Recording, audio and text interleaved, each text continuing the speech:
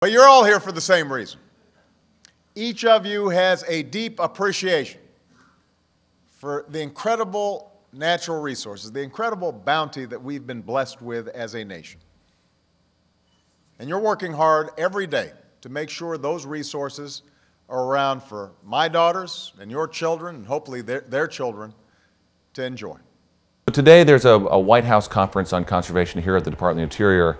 The White House has convened with the support of Department of the Interior, Agriculture, EPA, Council on Environmental Quality, and the Army Corps of Engineers to bring people from all 50 states, over 500 people total from all 50 states, to join in a conversation about the great outdoors, whether it be outdoor recreation, land conservation, historic preservation, water trails, youth employment.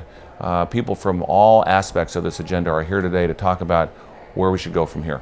American conservation is at a crossroads right now, and the America's Great Outdoors Initiative represents a very honest attempt to address the challenges that we are going to face in the 21st century, and as well as the vast network of both public and private lands that make up our nation's traditions and our sporting heritage and allows it to exist. There's a lot of work to be done. The Secretary was talking about the Los Angeles River, the Anacostia River, the Bronx River. Those are a lot of places where people are dependent on those waterways, but also there's a lot of restoration opportunities. With the America's Great Outdoors effort, it is definitely a grassroots effort from the bottom up instead of a top down, and that makes people feel like they own it. They are real stewards and they're an active part of the process, as opposed to them feeling like things being dictated to them. So it's so important when people look out their doors and then they say, wow, I contributed to this. All the things that we do in the outdoors are essentially non-exportable. We can't export our national parks or our forest lands or our wilderness areas or our wild and scenic rivers.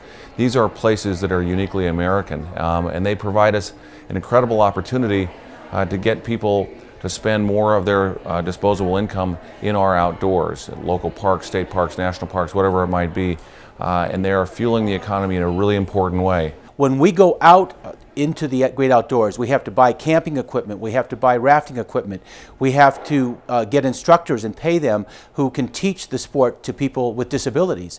And so all of this, we have to take hotel rooms out, we have to buy meals, all of these things, buy gas, all these things generate revenue for businesses that are located in these recreation areas. Billions of dollars have been infused into local economies as a result of our national parks and the surrounding economic opportunities that they provide. There's also opportunities for people to learn about green jobs, jobs that can't be exported, as we heard earlier today from Secretary Salazar. These are jobs that we can keep at home, we can grow, and that we can train a new generation of Americans so they can become environmental stewards. Here in the United States, $192 billion are pumped into the economy, and it supports, I think, to the tune of 1.6 million jobs. And really, to keep that economy going, you need conservation. You need to work with our wildlife species, keep hunters and anglers out in the field, help us support the local businesses that have a real interest in getting folks outdoors. We've had a real tradition in this country of people being connected to the land and gaining a lot of their enjoyment, whether it be hiking or biking or boating or hunting or fishing. These are all things that are very much part of the American ideal. And I still remember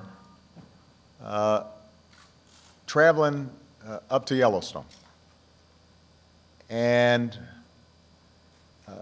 coming over a hill and suddenly just hundreds of deer and seeing bison for the first time and seeing Old Faithful. And I remember that trip giving me a sense of just how immense and how grand this country was. It gave you a sense of just what it is that makes America special. And so when I went back to Yellowstone with Ken and my daughters, that was the first time they had been, and I'm standing there, I'm thinking not only about them and the first time they're seeing this, but I'm also remembering back to when my grandmother and my mother had shown me this amazing country so many years before.